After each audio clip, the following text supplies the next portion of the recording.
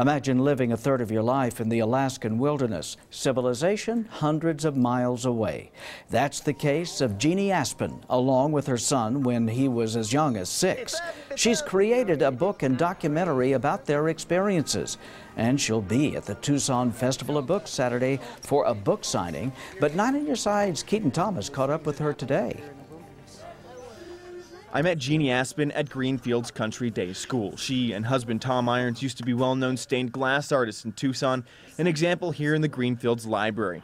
Now this is where son Luke went growing up. Luke was also part of Aspen's journeys into the remote wilderness of the Brookes Range in northern Alaska. A third of my life has been spent in remote wilderness.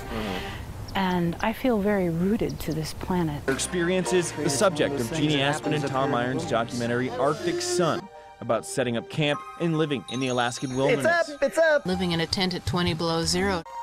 Here's my dog, Shiloh. We'd go out at 40 below zero and do a picnic and, ski up a mountain. Aspen says bringing Luke along helped make him who he was. Raising an authentic human being that thinks for themselves is that they have a depth of understanding. In doing all this, she wants to share with others her sense of belonging on Earth. Out of that, hopefully other people will find their purpose and their sense of belonging. 50 days since we saw the sun. It's going to come back more and more every day. Luke died a few years ago. Aspen and Irons created a scholarship at Greenfields in his honor. What you can do with the cataclysms in your life is create something different. Keaton Thomas, KGUN-9 on your side.